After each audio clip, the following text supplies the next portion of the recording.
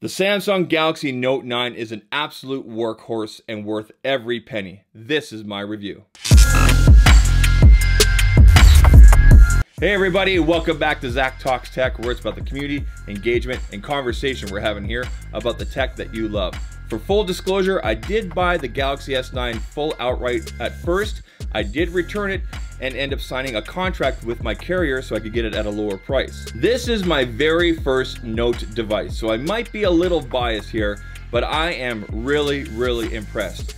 This is not my first Samsung device. I've owned the Samsung Galaxy S6 Edge Plus, the Samsung Galaxy S7, the Galaxy S8, the Galaxy S9 Plus, and now I've got the Note. In the past, I used to skip on the Note because to me, it seemed like just a bigger Plus design with a stylus. But now, this year, Samsung has made some significant changes that have caught my attention, and I have three main reasons to show you guys why I think it's an absolute workhorse and worth every penny. Now, I'm not gonna go over all the features of the Note 9. You can get that in any spec sheet or any other video. Rather, I wanna focus on three key features that really caught my attention and really stood out and made the Note 9 the absolute workhorse and best Android device on the market today. Number one, the battery. The Samsung Note 9 has a 4,000 milliamp battery. There's something magical about a 4,000 milliamp battery that just works really well with the Android environment. In the past, I've had the Huawei P20 Pro. It has a 4,000 milliamp battery. The Vivo Next, it also has a 4,000 milliamp battery. And I can tell you, a 4,000 milliamp battery will get you through the entire day plus some. I am unplugging this device at 7 a.m. in the morning, and by 5:30, I'm at 35% battery. I have 7 different Gmail or G Suite addresses coming here, 3 Exchange emails, 2 Twitter accounts, 2 Instagram accounts, and a pile of other notification tracking apps and things like that. This thing is an absolute workhorse and it's getting me through all of that. I'm getting all of my notifications. Everything is working smooth. It is awesome having that kind of power under the hood. And the inclusion of fast charging on this, it makes it an even better device. So if I need to top up at the end of the day, if say I need a little bit more, I basically plug this in at dinner, half hour later, I'm topped up to like 80, 90%. I'm good to go for the evening to watch all those other YouTube videos and support all the creators out there that I watch. Number two, the S Pen. This thing right here takes the Samsung Galaxy Note 9 to a completely different level, above and beyond any other Android device out there. It's not just a stylus. This is a productivity tool.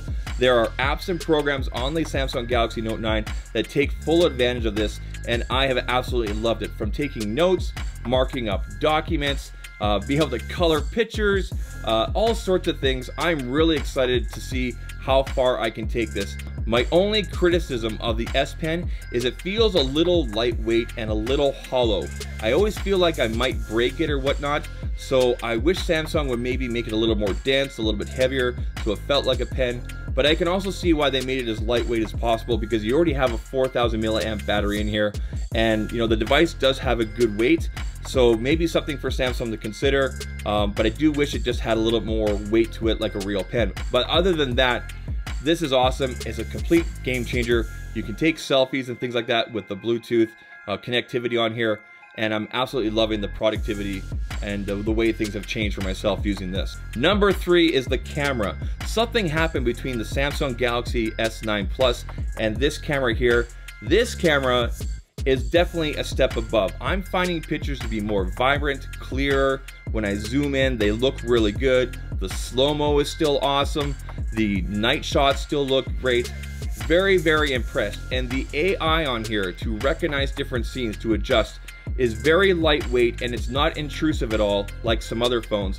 Very impressed with this camera. Definitely a 10 out of 10. This has been an awesome killer camera right there. Absolutely impressed. It's been great. So to summarize my top 3 features of the Samsung Galaxy Note 9 and why you should consider getting one: the battery, the S Pen, and the camera.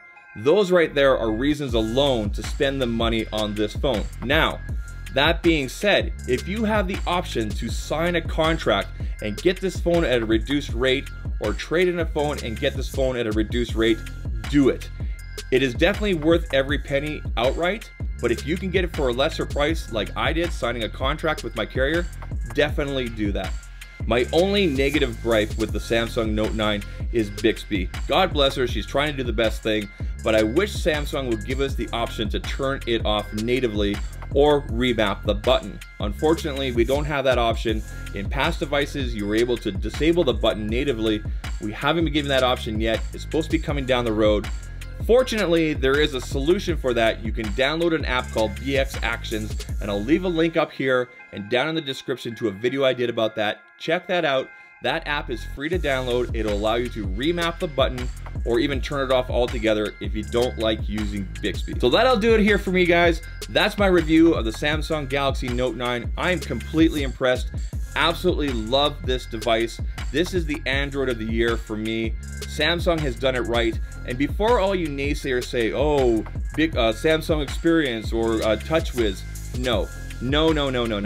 It is so much better. It is so much smoother than it has ever been. Ever since the Samsung Galaxy S6 and going forward, the 7, the 8, 9, and now the Note 9, Samsung experience has gotten better and better and smoother and smoother. There is less bloatware, less load down on the system, and it works great. Anybody that complains about that clearly has not used the device to its full potential, and I challenge them to continue doing that. Anyway, hopefully you've enjoyed the video. If you have, please leave a thumbs up. Think about hitting that subscribe button as well, and I'll catch you in the next one. Take care. Cheers.